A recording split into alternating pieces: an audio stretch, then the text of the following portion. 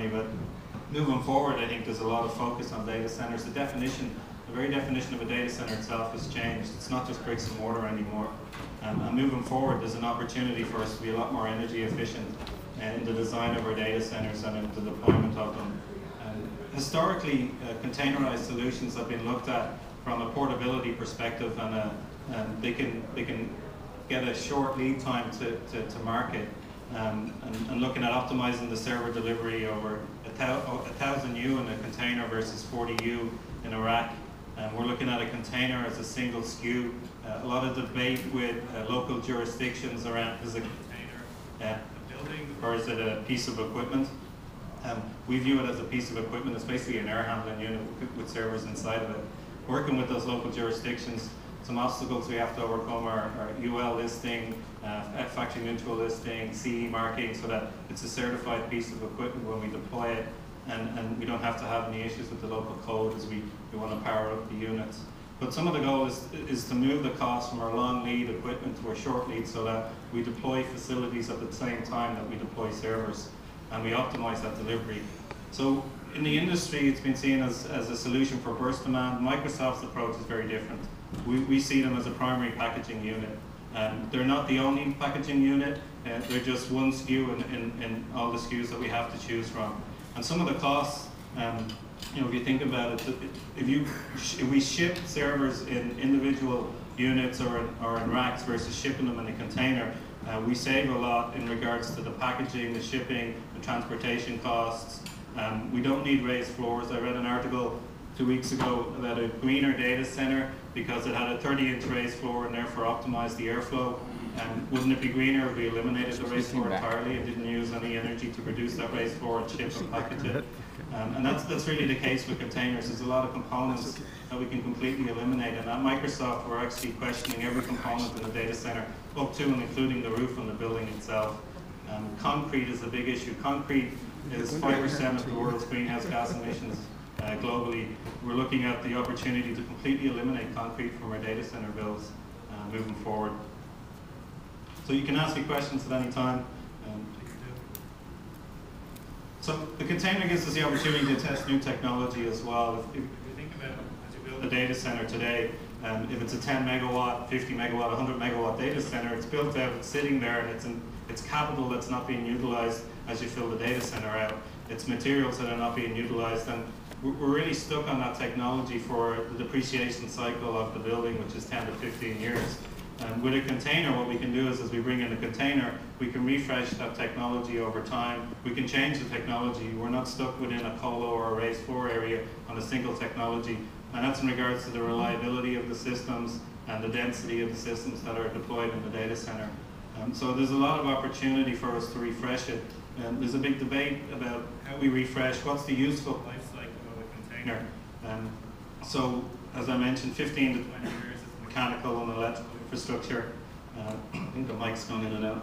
15 to 20 years is mechanical and electrical infrastructure. Servers are 5 years. So as we deploy containers, the useful life of them maybe 10, 15 years, but if we refresh the servers in another 5 years, do we take the container back out, refurbish it, and then redeploy it with the same technology? Or do we look at the opportunity to refresh that technology with the server refresh? And then is there any residual value in the container itself? So the financial models are still being worked, and I think there's opportunity there as well. So we have standalone units running in production today. We've units that are supporting online properties. We've run POCs with several different vendors. It's my belief that every major vendor will have a product available in the marketplace at this scale in the next 12 to 24 months. We're working with many different OEMs and technologies. I think that there's patents out there as well around containerized solutions. Taking a industry standard and putting it in an industry standard, I don't think is patentable, but what happens inside that unit itself, the airflow, how it's laid out, I think is definitely patentable. And I think there's going to be a lot of innovation in this area moving forward to capture the opportunity that's here. From an energy efficiency perspective, the proof of concept we ran, we saw PUE numbers come in at a peak of 1.3, and if you compare that to historical data centers, that's very, very low. most data centers around the world will be 1.6 to 2.0. The PUE is the power usage effectiveness. It's the overhead of power. So for every watt into a server, if it takes a watt to cool it, that's a PUE of 2.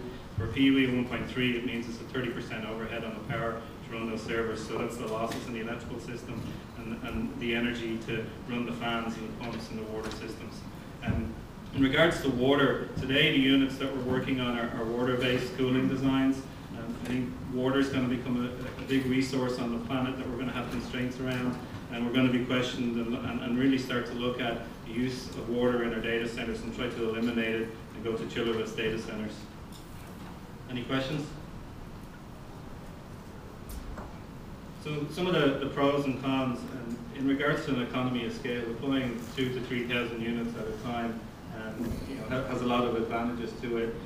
There is a risk with larger units of compute in that we could spend more power. A lot of data centers today, we're managing the power budget of a peak power number on each server versus an average utilization, and then being able to do power capping. There's different white papers out there on power capping. There's new technologies that are coming into the marketplace this year. If we can do power capping and manage our power budget within the data center, we could get 30 to 50% more servers in there, because we're managing the power across an average versus a peak, and you set thresholds at different levels. The threshold could be at the server, the rack, the container, the data center itself. Whichever is the first threshold that's met, that's the one that's limiting the power that's consumed on the unit. And moving forward as well in regards to the form factor itself, today we're trying to build technology to fit into a container as a standard shipping unit. Moving forward, I think we need to reverse that logic and start to look at designing systems instead of shoehorning in existing technology, designing systems specifically for this form factor.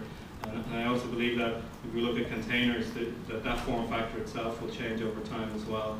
For flexibility, self-contained small remote deployment can go anywhere with power and network if we eliminate the water. There's a huge advantage to it. We'll start to marry technologies such as solar power generation, fuel cells, hydro, wind, and put that in conjunction with a container. And if you think about one PC in every home on the planet, what about one DC in every town on the planet? And that DC is a container unit that's self-sufficient from a power perspective, and all you do is connect network to it. With wireless technologies, we may even go to have a completely off-the-grid data center that we can deploy to towns all across the globe.